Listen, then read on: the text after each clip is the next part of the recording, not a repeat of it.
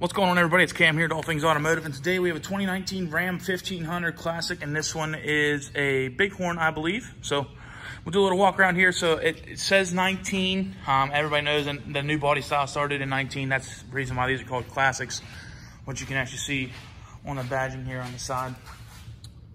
That's Classic right there. So, but still, same as what like an 18 was. Just may have a few of the newer amenities that the other ones might not have. So just a little walk around though. Powered by the 5.7 liter HEMI, 5-spoke Bighorn wheels, the chrome wheels, always looking dope. So tires are fairly new on this one. Actually, maybe not completely new, but plenty of life left on them. Nice. I forget what this, they call this a weird color, but it's a very good name, like Inferno something red. I don't know. It's weird. But same thing on this one. 20-inch chrome wheels. Brand new brakes and rentals, like on the rear. Does have the backup sensors that's built into the bumper. Always loved how Ram did the little crinkle around dual exhaust in the rear. Always looks cool. Does have your hitch on the back, 4 and 7-way plugs there as well. No bed liner in this one. Said it is a Bighorn. Gas on the left side. It is a crew cab, so plenty of extra room in this one. Now they do call this the diesel gray color for the interior. Pretty much the standard color on Rams. Nice floor mat goes over the transmission tunnel. So we'll just go ahead and hop inside and show you all the features on the inside. We'll start here with the left side. The door has all your controls for your windows, locks, and mirrors. Driver's seat is electronic, so we'll go ahead and just put that the whole way back so I have plenty of room to show you everything on the inside. It does have a 40-20-40 split from bench seat, so you can flip down the center console if you prefer. Go ahead and lay up the dash here for you. There you can go. It says Bighorn as soon as you start it. Start here at the left side of the dash has your headlight controls. Does have an automatic setting. Oh, somebody had the fan blowing. There we go. So like I was saying, the left side of the controls has, somebody had the radio playing now, geez. Headlight controls here, you can have it on auto mode if you prefer, and then it does have a cargo light right there, and then has your dimmer scroll here for your lights, which you go the whole way to the right, actually lights it up. So there we go.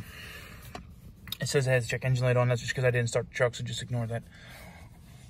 There you can see 16,000 miles, 444 at the time of this video.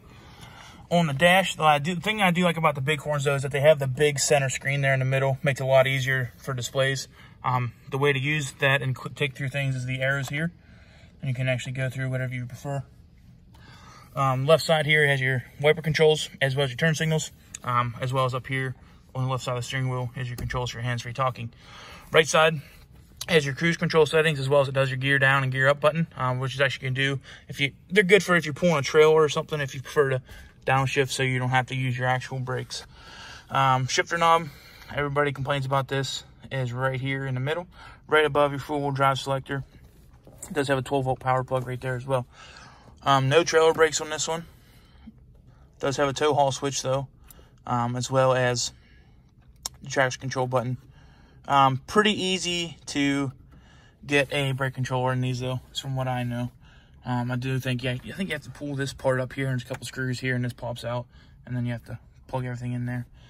But that is at the customer's preference. So all kinds of crazy stuff on the dash. It does have a climate button. We'll turn it on just so you can see everything. Let me back the fan off a little bit. So you can see the number actually moves with the fan control. It's all touchscreen as well.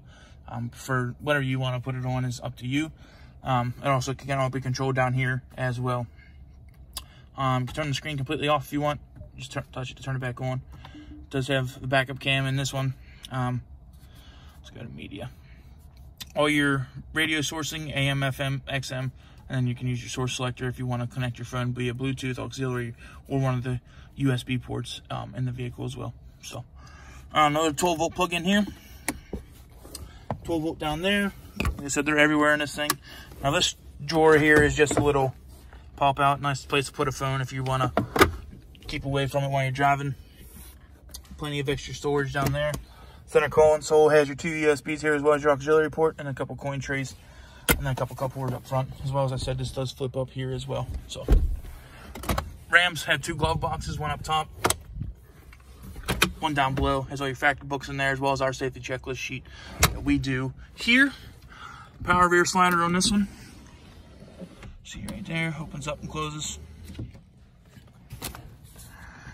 Illuminated visors on the driver's side. As well as illuminated visor on the passenger side. So, I think that's about it for the inside, guys. We're going to do a final walk around here. Show you if there's any dings or anything on the outside. We try to be as transparent as possible and upfront about everything, to let you know about all the great things about a vehicle, as well as any minor flaws it may have. So we'll just do a little peek-see here. Take a peek across the front bumper. Everything looks good up front. Don't see any marks really across the hood. A couple little stone chips across the, oh, nope, it's not even stone chips. Everything looks good that way. Good. Down the side, take a look here. No markings or anything. What's that? A little. The handle? Yeah. I'm not sure where they got it. So.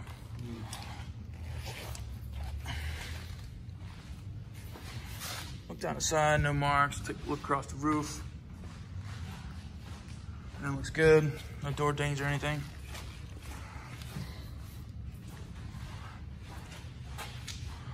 So we got a minor little mark there in the door handle. Down the bedside. A few little marks here in the back. Nothing too bad. Down the driver's side. Passenger side, I mean. It's got fuzzies on everything.